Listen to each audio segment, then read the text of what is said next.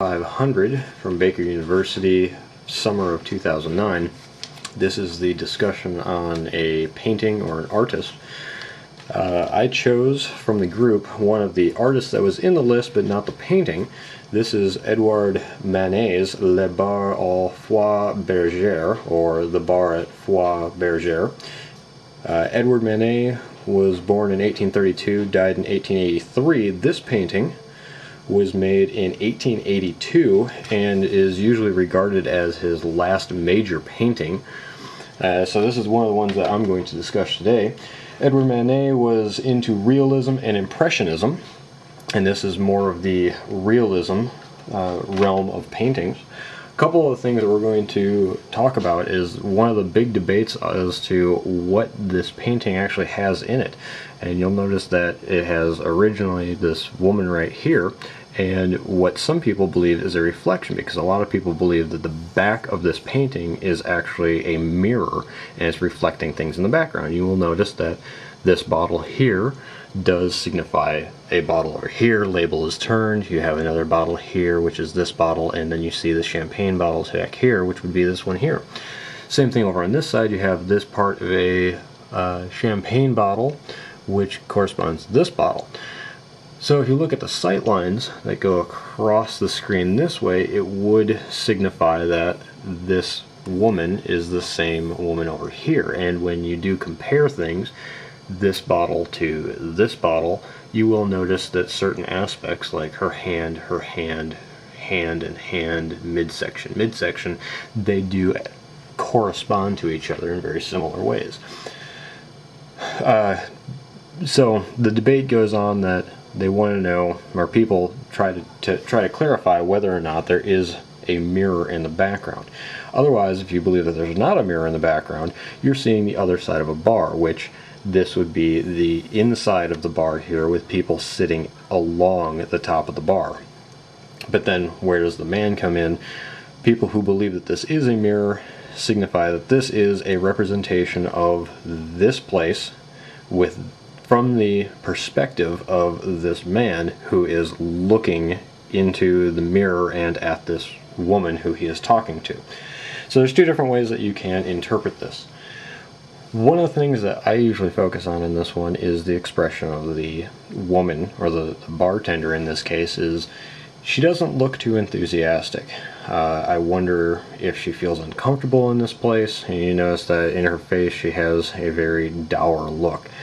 She almost looks to the point where she's sad. But she is very nicely dressed. She's wearing lace around the collar, lace around the cuffs. She does have jewelry on, which looks like very expensive jewelry. She has earrings on. So it would signify that she is somewhat upper class. However, she is working in a bar where it looks like there are people of very high class. You see all the men with stovepipe hats. There's two women in the background that look like they are very well adorned. So this looks like a very popular place, a very ritzy place, and she does look like she belongs there, but not really as a bartender. So that is another thing to look at in this painting as well. One of the things I will mention, you will notice that this beer, we have a bottle that looks exactly like the bottle that you will see here in the corner.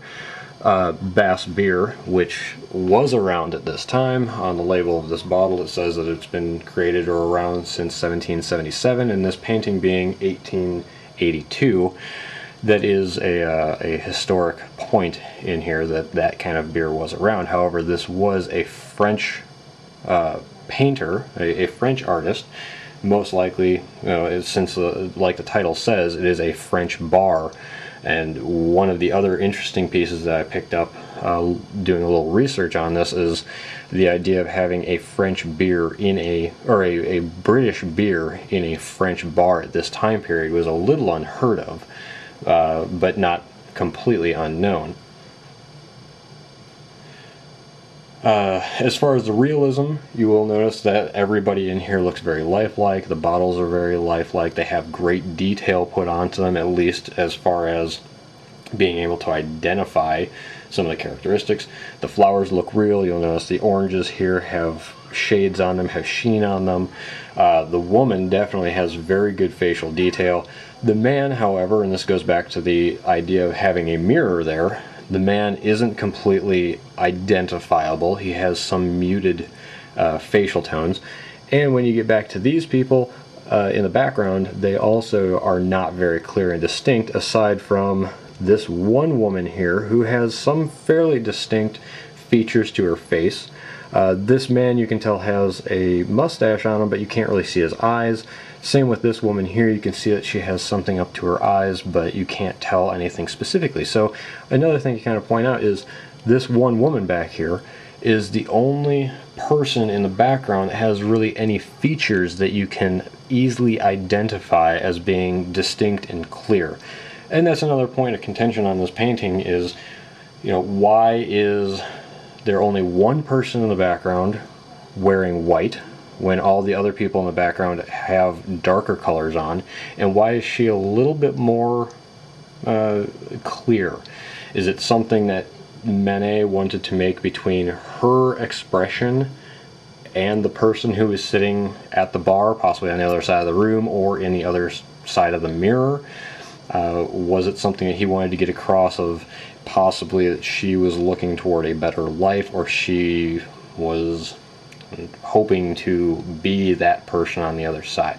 So that's another point that we could discuss as well. I think that's about all I'm going to say about this painting. So I hope you enjoyed my few-minute discussion on this. Thank you very much.